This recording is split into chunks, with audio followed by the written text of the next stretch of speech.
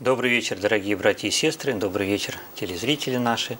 Мы начинаем передачу в прямом эфире, и сегодня у нас в гостях, как обычно, в воскресенье вечером, протоиерей Димитрий Смирнов. Батюшка, добрый вечер. Здравствуйте, отец Александр, Христос воскресе, дорогие братья и сестры. Батюшка, как вы себя чувствуете? Сегодня день такой был у вас напряженный. Ну, так как его можно назвать удачным, то, в общем, я когда вот все получается хорошо, как-то это меня настолько вдохновляет, что я усталость уже не так чувствую. Как-то второе дыхание появляется. Ну, воскресный день всегда начинается рано, с божественной литургии, и потом множество всяких дел. Сегодня освещали спортзал нашего детского дома. Конечно, такое событие очень интересное, важное, запоминающееся, и Господь такую погоду удивительную нам даровал. Ну и потом так хорошо мы все-таки его сделали. Вот. Ну и, конечно, детки собрались не только нынешние воспитанники, приехали из городского павлина туда, а еще приехали уже наши выпускницы. Тоже очень приятно. Приехали домой, как они сказали. Вот. Хотя во взрослой жизни, ну прям так радостно было их видеть. Ну и потом очень получился динамичный концерт такой у деток. Ну, с лошадками пообщался. Вот. Но так как нужно было спешить сюда, пришлось все-таки поехать. А так я планировал еще по полям поскакать. Но надо готовить лошадь хотя бы полчаса. Ну, да, вот да. это я просто боялся, потому что попозже выйдешь, и уже вместо 3 часов 4 будешь скакать на автомобиле. Батюшка, вот начиная вообще такое непростое дело, как организацию детских домов при приходе, конечно, ну, наверное, были какие-то сомнения, получится, не получится, но вот уже прошло немало времени. Как вы оцениваете результат этого такого социального проекта вашего? Ой, я очень просто. Слава Богу, никто не убежал за эти годы, и никто не в тюрьме. Поэтому, в общем, я считаю, что это как-то блестящий результат. Не говоришь о том, что количество получивших образование много превышает, чем в обычных детских домах, да, что тоже есть некоторый показатель. Я, конечно, люблю высшее образование и ценю его, но тем не менее считаю, что это не обязательно. А главное, вот, чтобы детки отличались нравственно. Это получается. То есть вот постоянная такая опека над ними дает через несколько лет свои результаты. Вот, потому что из той среды, которую мы деток получаем, там, конечно, она калечит очень сильно. Вот, но все-таки удается. Единственная вот такая серьезная проблема, она как-то надо мной висит постоянно, это ну, вот кадры воспитателей. Где взять людей, которые могли Да, бы ведь это ж такой такой самоотверженный труд. Вот поэтому я очень рад вот этой новой тенденции. Как-то, ну, вот, как в России все решается сверху. Традиция, ну, многовековая. И как только государство развернулось к проблеме детей, вот, так что жертва, которую принес Дима Яковлев, она не пропала. Об этом заговорили, люди думают, принимают законы, преодолевают отчаянное сопротивление врагов рода человеческого, и результат очень много сейчас стали усыновлять. По сравнению с прошлыми годами, я думаю, тенденция еще больше. И, так сказать, я думаю, устроим. И те как-то проекты, которые мы разрабатывали, я думаю, они тоже могут быть восприняты как-то государством и быть успешными. По крайней мере, в тот период, пока существование детских домов, оно необходимо. Лишь бы, чтобы это не было такой кампании. То, что каждого ребеночка, его судьбу нужно решать строго, индивидуально, очень вдумчиво, изучать все. И в том числе и тех людей, которые будут его брать в семью. Нужно наблюдать, и должен быть плавный переход. Вот. Пусть это будет сложно, громоздко, но чтобы не было потом каких-то аномалий. Вот. Ну, вообще, я считаю, что для нас, русских, это такая, перед Богом, одна из важнейших задач. Первая задача – прекратить убийство детей в чреве. Это самая важная задача. Ну, потому что хуже убийства детей вообще ничего нет. Вторая – сироты.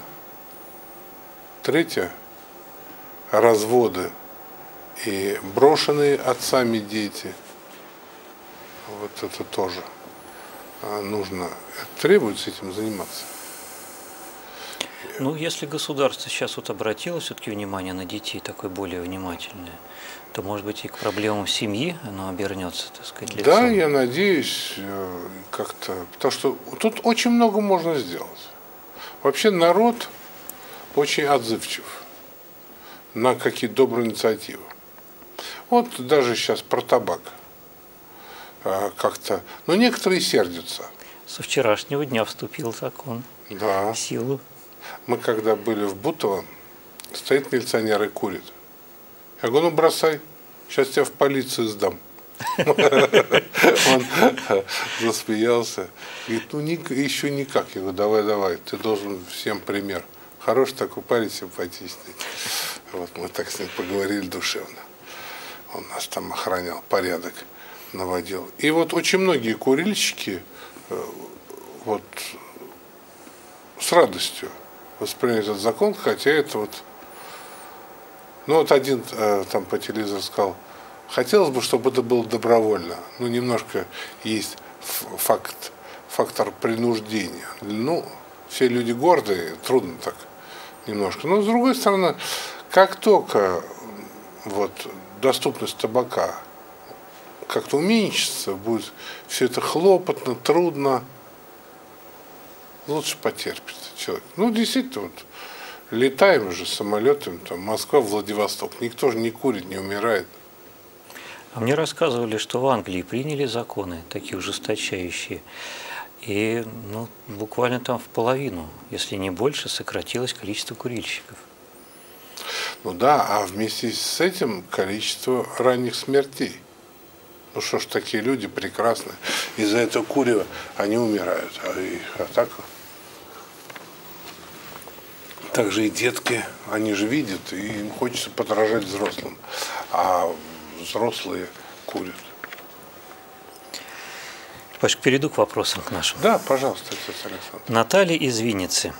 В недавней передаче с учениками православной гимназии вы очень хорошо ответили на вопрос о том, каким должен быть настоящий мужчина. Поэтому у меня большая просьба к вам. Не могли бы вы аналогично ответить на вопрос, а какой должна быть настоящая женщина, и перечислить ее качества? Ну, вообще это сложнее. И я был очень рад, что ребята это не задали этот вопрос. Но, с другой стороны, Священное Писание отвечает на этот вопрос.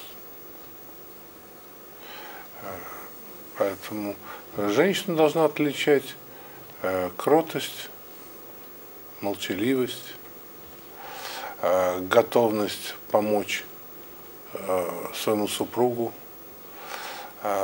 очень важно, вот сейчас, ну, определенно немалая часть женщин, к сожалению, дезориентирована. И просто, ну, не понимают своего служения. Вот. Говорят о какой-то удаче, об успехе, то есть как-то вот ориентировано на некоторые такие мужские качества. А ведь жена мужем красна. Поэтому созидать надо семью, а не какую-то такую собственную жизнь. Это не значит, что женщина не может там заниматься каким-то посильным трудом или искусством. Вот, но все-таки главный труд, который, ну, нужен, востребован и для чего он осознанно, это очень творческий труд, воспитание детей. Потому что вот, ну, мужчина не может ребенка родить, не может его вскармливать. Это и женщина, она и вообще и добрей мужчины, а женщина, она и более смиренна. И женщина более религиозна. Поэтому вот эти все качества, они совершенно необходимы для такой любовного взращивания следующего поколения.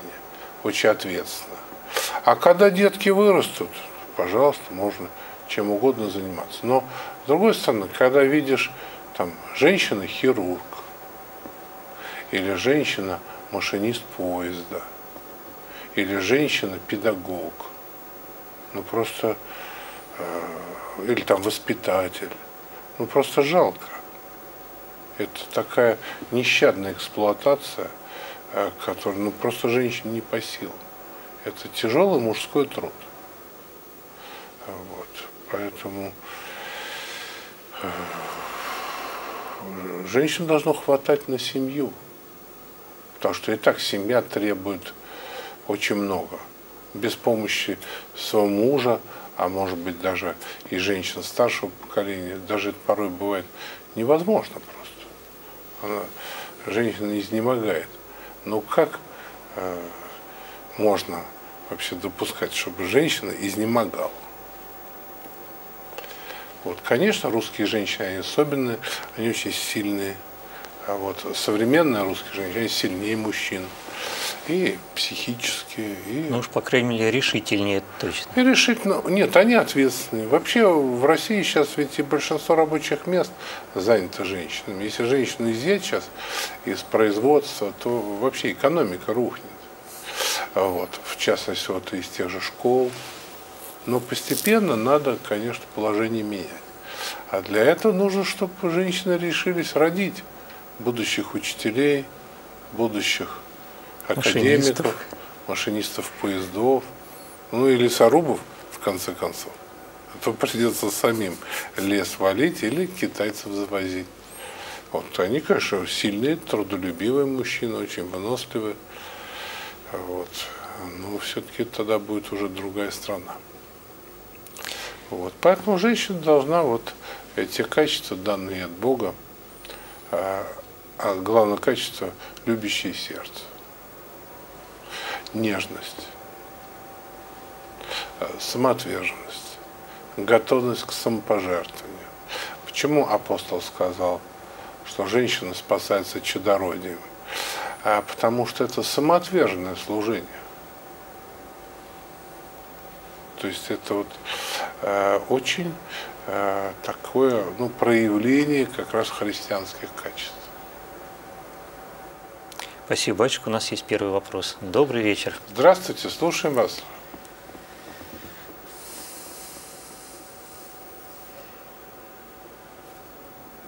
Дмитрий. Да? Раба Божья Татьяна. Да, Татьяна, слушаю. В первом послании Иоанна есть такие строки. Если кто видит брата своего, согрешающего грехом не к смерти, то пусть молится, и Бог даст ему жизнь. То есть согрешающему грехом не к смерти, есть грех смерти. Не о том говорю, чтобы он молился.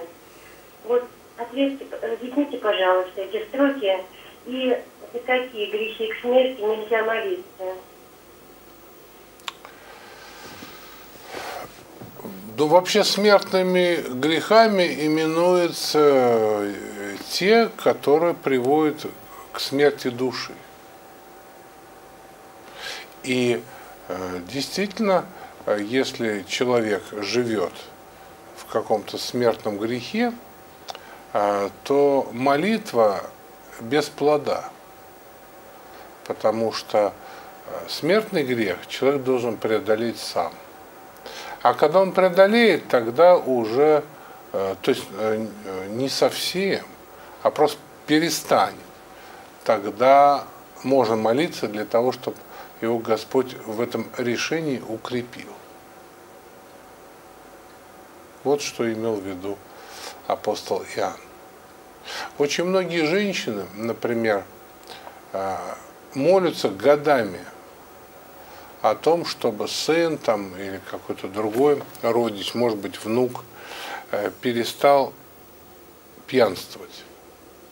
И почему это без плода молитва? Не потому, что Господь этого не хочет, а потому что Он сам должен увидеть этот грех, раскаяться в нем, а уж тогда молитва ее поможет ему укрепиться в этом решении. А пока это не сделано, бесполезно. Поэтому говорит, вот туда съездила помолиться, туда съездила помолиться, а все как пил, так и пьет. Батюшка, а может ли человек без помощи Божьей раскаяться? Конечно, нет. Но об одном грешнике кающихся бывает на небесах большая радость. Господь не может не заметить проявление покаяния в человеке.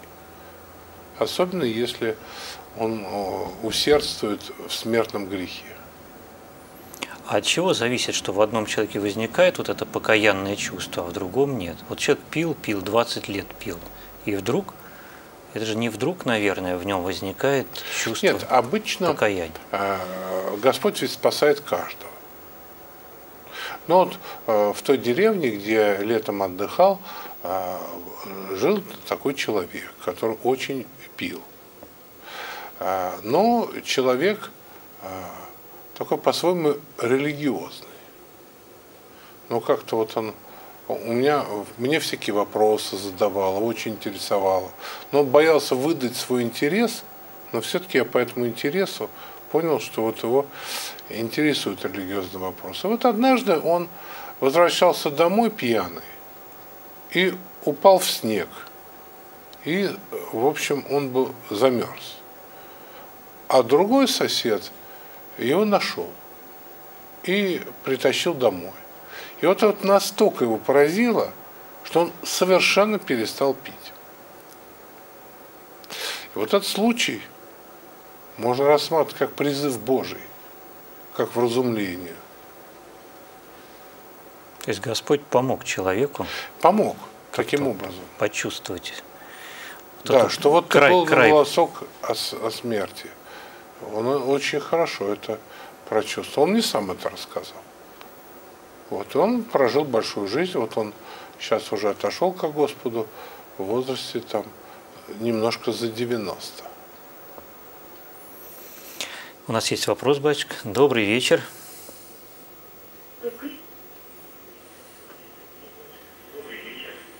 Добрый вечер. Я очень рада вас видеть, батюшка. У меня к вам такой вопрос.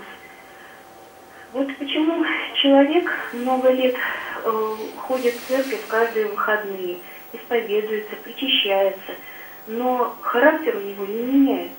Вот как отвечал человек на добро злом, так он и отвечает. В чем тут проблема? Ну, проблема в том, что он злой. А если бы он не ходил в церковь, он бы уже, может, убивал бы уже. Или в ответ на какой-то вопрос другого человека, может, бросался с кулаками.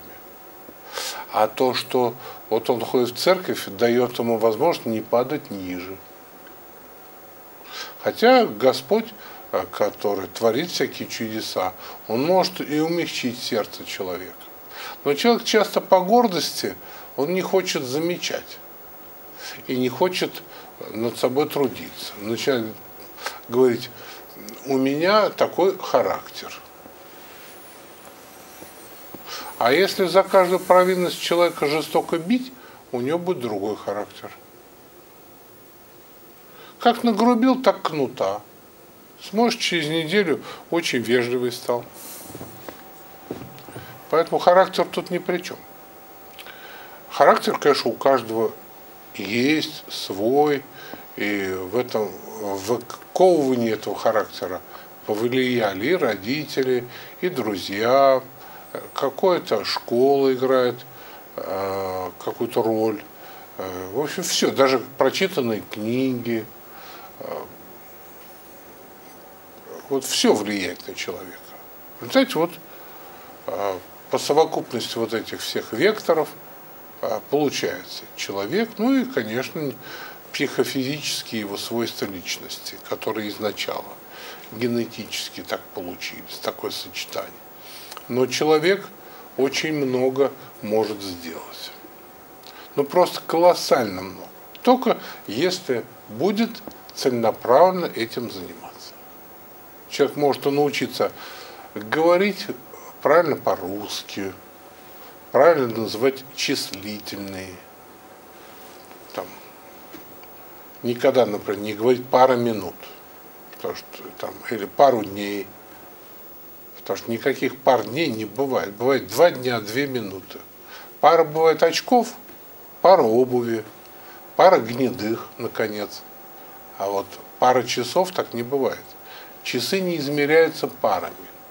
Поэтому это густопсовое невежество, не зная норм русского языка.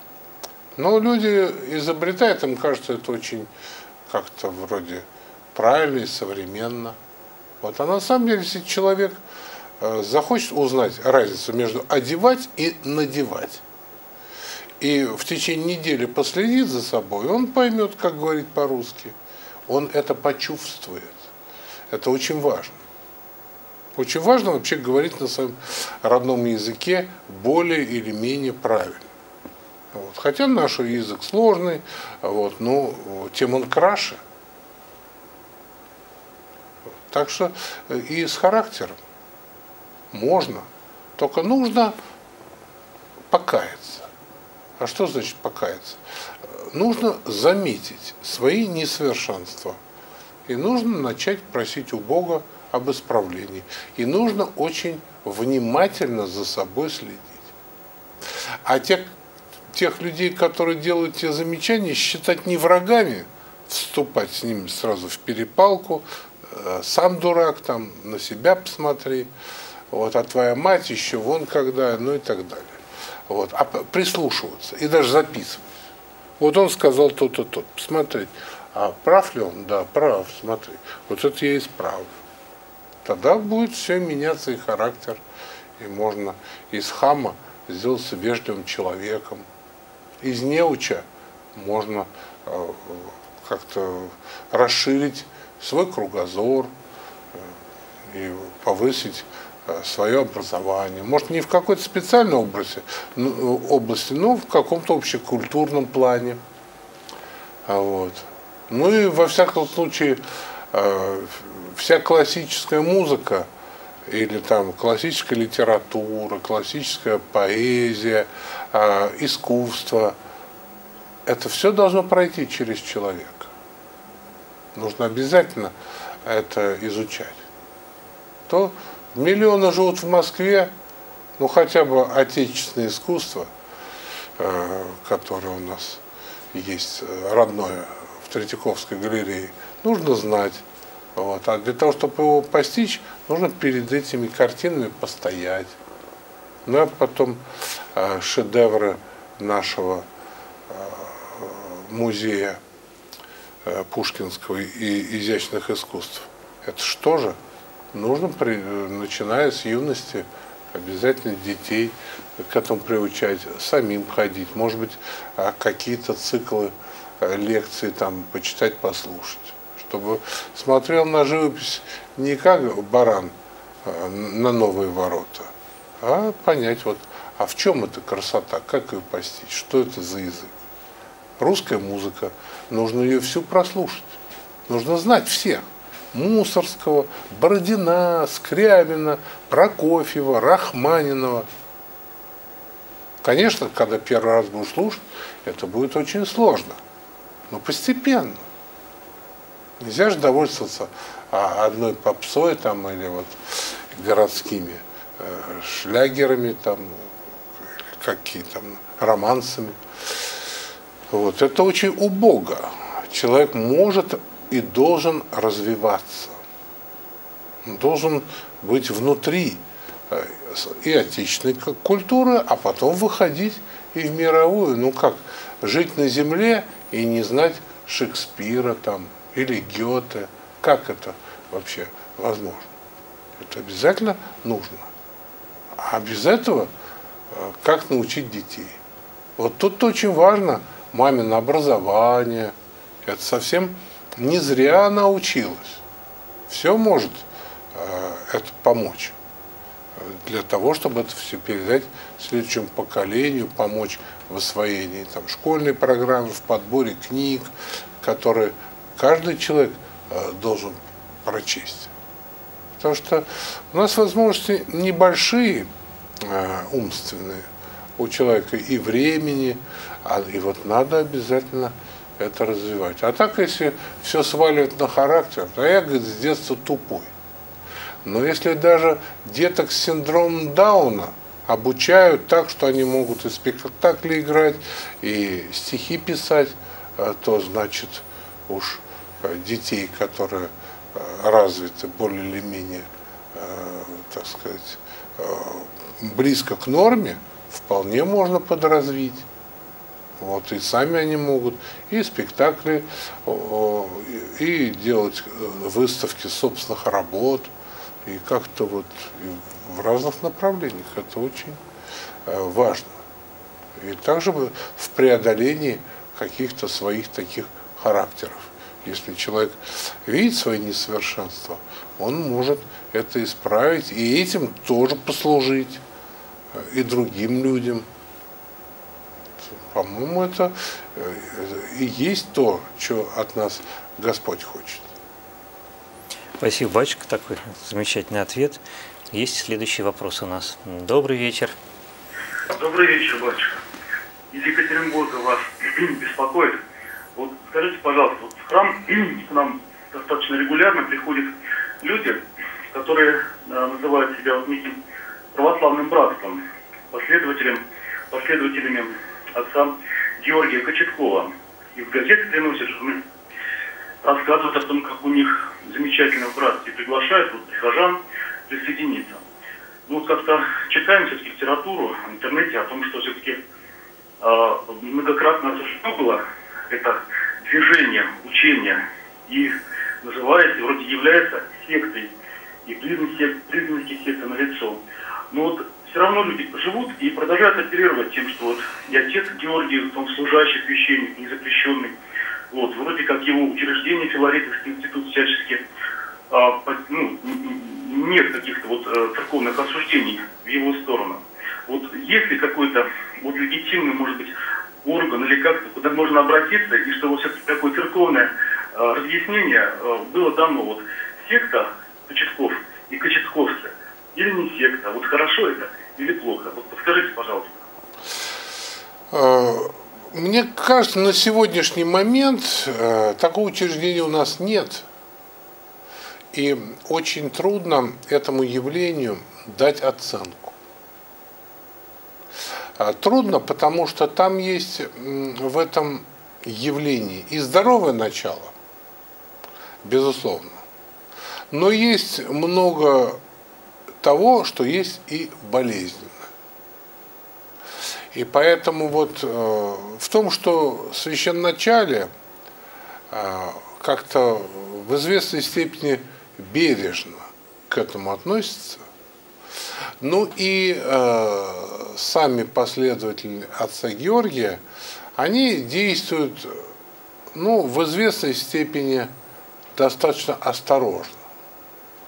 Но когда вот, в Архангельске один из последователей отца Георгия там как-то себя проявил, ну, неправильно, там, перестал служить, когда его перевели на другое место, вот, тогда это как-то проявилось. Но сам отец Георгий, он, конечно, человек очень умный, вот, и он на какие-то конфронтации не идет.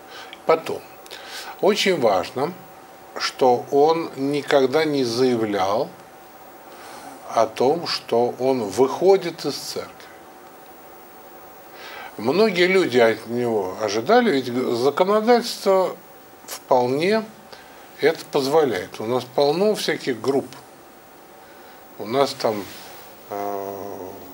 ну, любой человек, не обязательно даже священник, может вообще объявить себя, даже женщина может объявить себя там митрополитом какой-то области, накупить в Софрино всяких предметов и начать какую-то свою деятельность. Формально, юридически это все возможно. Отец же Георгий, он действует в рамках церкви. Поэтому ему не дают полной свободы.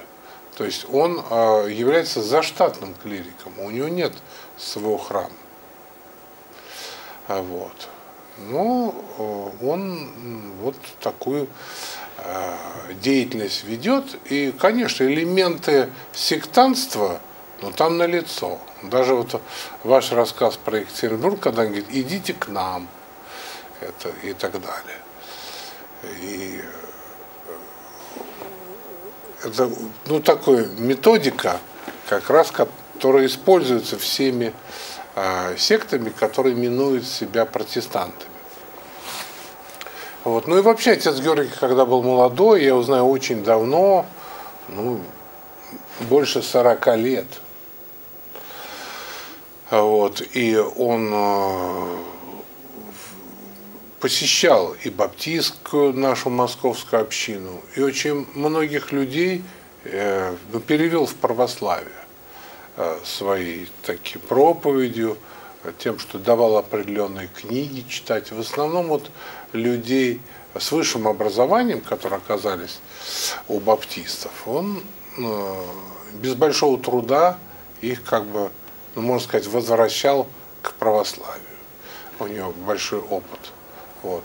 Но вот есть в его деятельности некоторая такая упертость, вот, и такое ощущение собственной правоты. И вот однажды у него состоялась беседа со святейшим патриархом Алексием.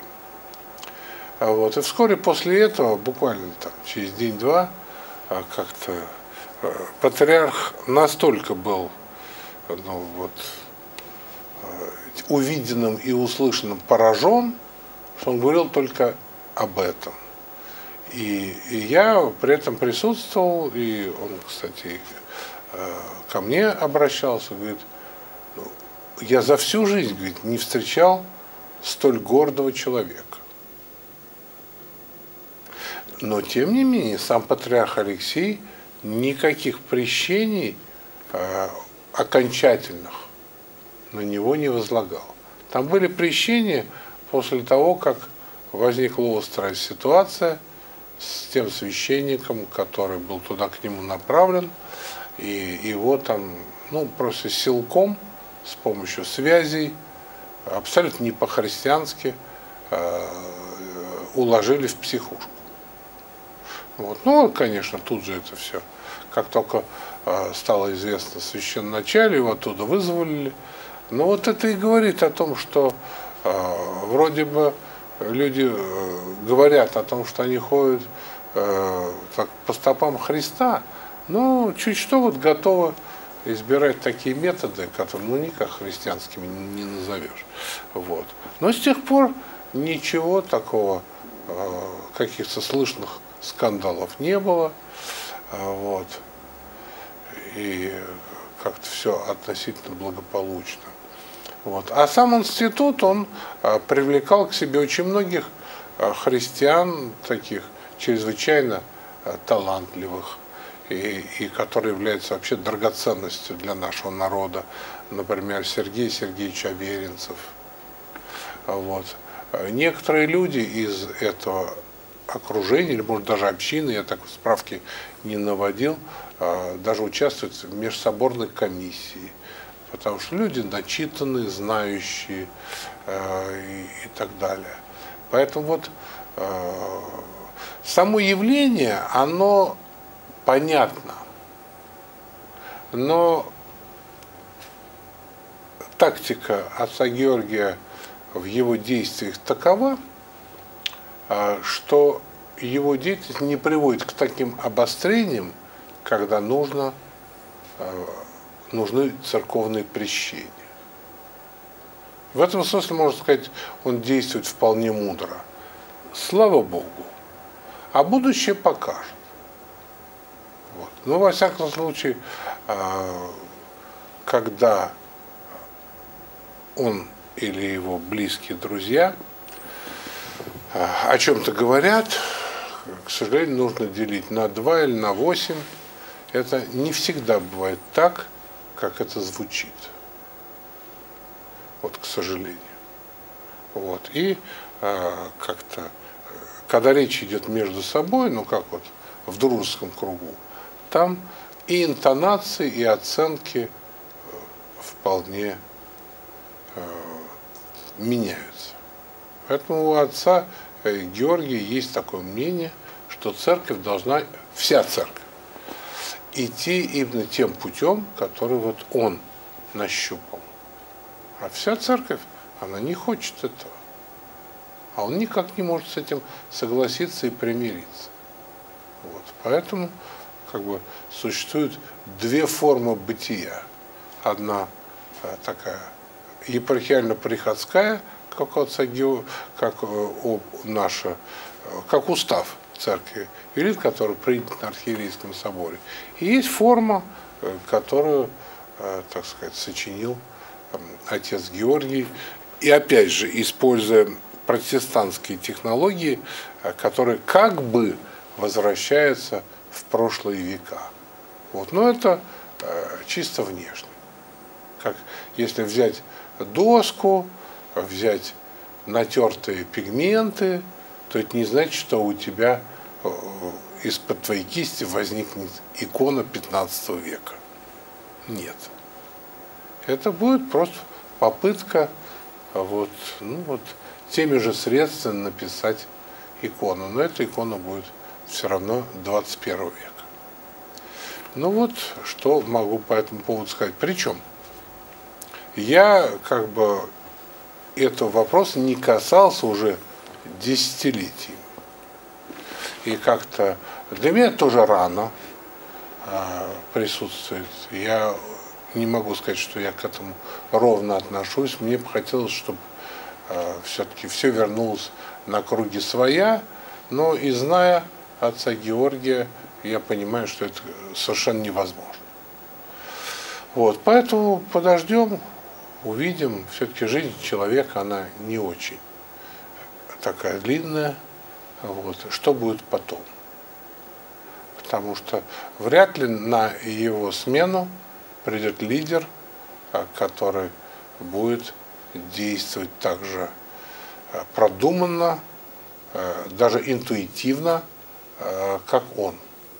Вот. Скорее всего, это будет рассыпаться, будут споры, скандалы, как это вообще бывает со всякими сектами. Вот. Не хочется так пророчествовать, но обычно бывает так. А уж как будет, во всяком случае, я этого, конечно, не желаю. Тем более, к старости вообще становишься уже не таким радикалом, как бывал в молодости. Хотя из тех, кто его знал, я, пожалуй, наиболее толерантно относился к нему и к его деятельности. И когда даже он еще был в Сретенском монастыре, базировался, и я к нему туда приходил и даже пытался его как-то остановить, затормозить. Вот. Он никак не воспринимал, даже не услышал. Вот. И к сожалению, такие есть. Хотя, вот я говорю, у меня о том молодом периоде нашего общения 40 лет назад у меня до сих пор самые хорошие воспоминания. Батюшка, ну а вот что можно было бы сказать людям, которых вот так вот зовут в эту общину, чтобы они были осторожны? Чем их можно предупредить? Что их там ждет? Ну, во-первых, надо сказать, что я не знаю. Потому что, может быть, они тоже куда-то дрейфуют. Если туда прийти посмотреть, ясно, что они будут вести себя несколько иначе. А потом, я думаю, они мне либо дверь не откроют, либо выгонят. Ну, побить-то вряд ли решатся, а вот... Потому что там, ну, мне известно отношение к моей персоне. Вот. Поэтому я так не могу точно сказать. Ну вот звонивший... Ну, что это не то, что мы все понимаем за словами «Русская Православная Церковь», это, конечно, некоторая особенная жизнь. То есть там некий особый дух такой. Да, церковный. Вот это самое главное. Там родилась и поддерживается, и так она тлеет совершенно другой дух церковности. Вот совершенно другой. И те люди, которые, так сказать, вот, не интеллектуалы, как вот Сергей Сергеевич Аверинцев, а люди действительно духоносные, они, конечно, их не поддерживали. Если кому-то нужен формальный авторитет, то, понятное дело, такие люди, как отец Иоанн Крестьянкин или отец какой-нибудь там Павел Груздев, или там еще кто-то, ну, духовные авторитеты. Вот. Никогда. У нас есть вопрос, батюшка. Добрый вечер. Здравствуйте, слушаем вас. Добрый вечер. Раб Божий Игорь, Москва. Батюшка, вот Господь призывает нас к совершенству и святости. Святость – это некая константа постоянная, которую человек достиг и пребывает. Или, ну, можно в процессе воцерковления некоторым образом освящаться и отпадать в процессе. Спасибо. Это, конечно, не константа, потому что жизнь во Святом Духе – это как дыхание. Там тоже есть свой вдох, свой выдох и так далее. Вот. И также бесконечно можно возрастать во Святом Духе. Вот. И можно терять. Это, ну, вот как отношения между людьми. Вот, даже если вернуться, вот, мое отношение к отцу Георгию и его отношение ко мне претерпевали в течение жизни разные, так сказать, изменения. Сейчас мы в разводе. Но это не значит, что как бы, ну, для меня там все забыто. Я сожалею. Вот. Также и здесь это совсем не константа. Вот. И совершенство это связано вот с чем.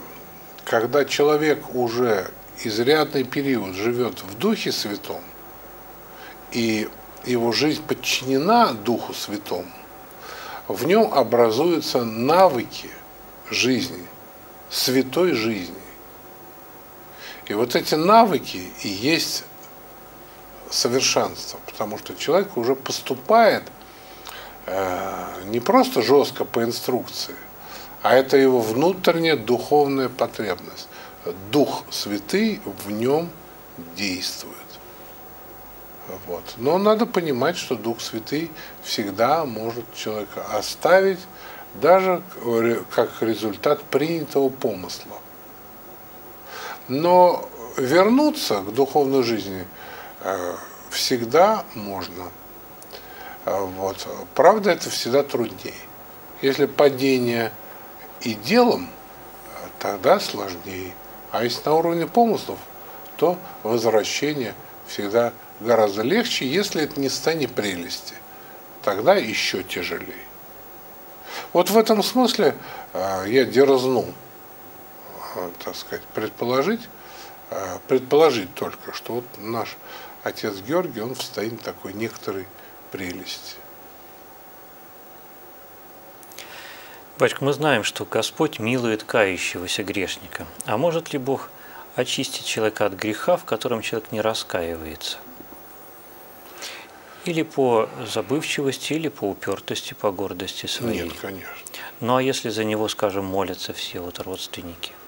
Мы знаем же евангельский случай, когда принесли ко Христу расслабленного, сам он не просил ни об исцелении, ни о прощении. Ну а с другой стороны... За него же просили другие.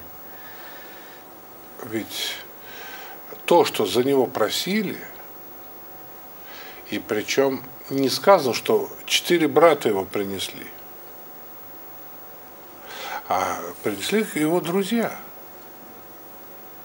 То каков же этот был человек, что 4 неродные человека принесли, проделали и путь, и такую процедуру ради него. Это уже косвенно говорит о качестве этого человека. Поэтому вряд ли в нем была действующая упорная гордость, которую ты помянул. Потому что Господь ответил на их веру. Много больных в Израиле, но они взяли только этого. Значит, для них он был лучший из лучших. Так бы, если бы у них было такое братство 4, они ходили по Палестине, брали бы расслабленных и притаскивали к Спасителю. Ну, было бы такое у них служение, ну, как бы опережая христианское служение, которое возникло. Нет, это был единичный случай, и случай вызван качеством души этого расслабленного. То есть его душа уже готова была воспринять то, что Господь... Безусловно. Безусловно. Как Христос самарянку ждал у колодца. Он ее ждал. Ему эта вода и ее этот кувшин, ему совсем был не нужен. Вот. Ему нужна была она. И он ее дождался. И он ей сказал то, что не мог сказать апостол. Но потом попытался о хлебе жизни им начать, но они так еще не готовы были воспринять. А женщина-грешница восприняла это. И она сразу на апостольское служение была поставлена. Пошла в город, стала говорить, у нее сразу порыв возник. Она и другим хотела сказать, вот Мессия. И встретил Мессию. А что он ей такого сказал? Он ей сказал, я Христос. Совершенно открыто. Это я, да. Это я. Пожалуй, только ей он так вот открыто. Да одно единственное на всем земном шаре. Он ей сказал этой грешнице. Тем самым показал нам всем, что ты не бойся, что ты грешник. Если ты поймешь то, что хочет от нас Христос, ты придешь к спасению. От любых грехов. Только пойми, что Господь от тебя хочет. У нас есть вопрос, батюшка. Здравствуйте, Добрый вечер. слушаем вас. Алло, здравствуйте. Я хотел бы задать вопрос такой, почему на государственном уровне не стоит вопрос о запрете абортов? Потому что у нас большинство населения православные, президент и премьер-министр посещают богослужения, но никогда не поднимается вопрос о запрете абортов. Почему у нас в стране делаются дела антихристианские, когда кругом одни христиане? Вы можете объяснить мне, пожалуйста, популярно? Я не могу. Если бы я был президентом, я сегодня бы же запретил аборты. Не завтра с утра, а сегодня прям, не откладывая. То, что, вдруг там инфаркт произойдет или что-то. Сегодня бы написал указ. Номер там проставили бы уже в администрации. Я не знаю, под каким. И то в интернете можно посмотреть последний указ, каким номером, и поставил бы. Почему? Да мало ли что у нас такого происходит. Вот, и вот только общественность этим озабочена, запретом. И это, конечно, нужна определенная решимость. Вот. А у нас даже такую простую вещь, там, ну, не буду сейчас к ночи поминать, очень там простые вещи как не решаются, которые на поверхности лежат. Ну, например, запретить рекламу абортов. Уже сократится. Или второе, запретить аборты в медицинских учреждениях частных. Потому что для них бизнес, они заинтересованы, и несмотря на запреты, делают их на любых сроках. Можно? Можно. Третье. Например, можно так сделать, чтобы аборт отделить от родов. Но нельзя и роженица, и готовясь к убийству своего ребенка находились в одной палате практически. Ну хотя бы, а можно разрешить врачам, которые не хотят делать аборты, чтобы их к этому не принуждали? Можно? Можно. Или, например, студентам медицинских вузов, которые не хотят изучать эту процедуру. Не смотреть, как это делается, не изучать. Почему? Потому что к медицине-то это не имеет отношения. При смертной казни тоже врач присутствует, но это для того, чтобы засвидетельствовать смерть, а не для того, чтобы лечить. Поэтому аборт это к медицине не имеет отношения. К медицине отношение имеет только смерть. А там никаких вопросов по поводу убийства детей не происходит. Это просто натуральное убийство. И ни один человек на земле, ну, кроме Маши Арбатовой, не может сказать, что это не убийство. Это натуральное убийство, причем злодейским и особо тяжким способом. Это, потому что там и расчленение, и, в общем, это ужасно совершенно. С особой жестокостью, вот есть такой термин. Это убийство, совершенное с особой жестокостью, цинизмом и так далее. Поэтому, конечно, это надо прекратить. Вот, но у нас даже в стране определенная часть народа, которые сами против абортов, но считают, что их запрещать не надо. Потому что вирус неправильного понимания свободы, он проник уже в их головы. Это и есть такой вирус. Например, многие люди, даже священники встречают, говорят, запретами, говорят, прям вот открытым текстом, ничего не добьешься. Здравствуйте. А тогда почему запрещают героин? А почему запрещают резать людей в трамвае? А почему запрещают отрезать сумочки в троллейбусе? А почему запрещают грабить в метро? Входят там 3 гражданина в двери с пистолетами и говорят, давайте кольца, цепочки, кошельки вот в этот целлофановый пакет. Все кладут, они выходят. Почему это запрещается? Если запретами ничего не достигнешь. Как возникает запрет? Или хотя протестировать школьников на наркотики, так совершенно какие-то неприличные вопли. Задача есть, чтобы наркотиков не было. Все средства тут хороши. Чем в этом случае лучше перегиб, чем недогиб. Потому что если будет что-то не догнуть, то обязательно туда устремятся детки. Я сам как педагог это знаю. Что, конечно, надо запрещать. А как же? Ну как не запрещать убийство с особой жестокостью и цинизмом? Ну как? конечно, аборт должен быть запрещен сегодня же. Но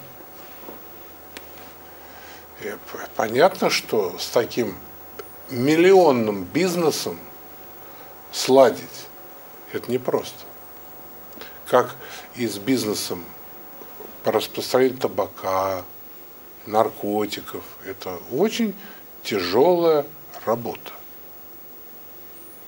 Вот, ну, если мы будем молиться, и если будем вот об этом говорить, а главное, мы пропагандировать должны, потому что ведь наши же дети делают аборты.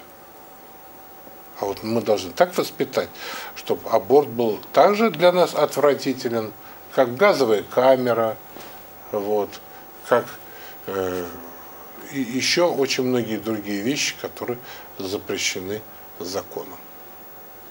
Вот. Само общество должно это осудить и осуждать. Тогда, а у нас же все, и в кинофильмах это обсуждается, там, в сценариях пишут, оставлю, не оставлю, термины всякие изобретают, для того, чтобы прикрыть убийство, причем собственного дитяти.